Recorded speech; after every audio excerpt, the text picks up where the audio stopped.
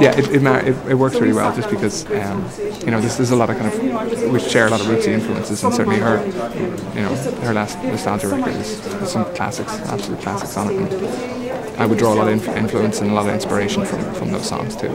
Hozier is set to perform with Annie Lennox on the Grammy Awards this Sunday night on CBS TV, and he's also a Grammy nominee. His song Take Me to Church is up for Song of the Year against compositions from Sam Smith, Sia, Taylor Swift, and Meghan Trainor, among others.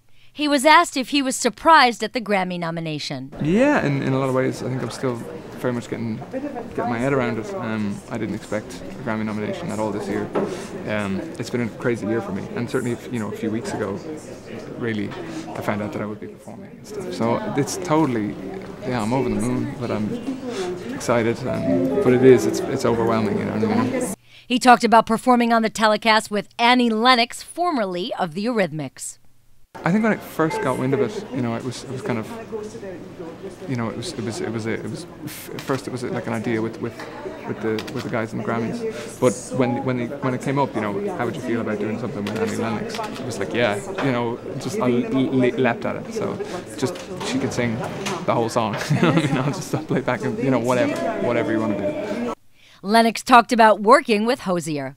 He's wonderful. He's a true artist and a joy to meet as a person.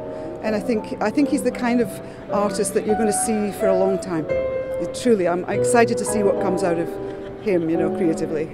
Other performers for the night include AC/DC, Rihanna with Paul McCartney and Kanye West, and Ed Sheeran performing with ELO and Jeff Lynne, among other standouts.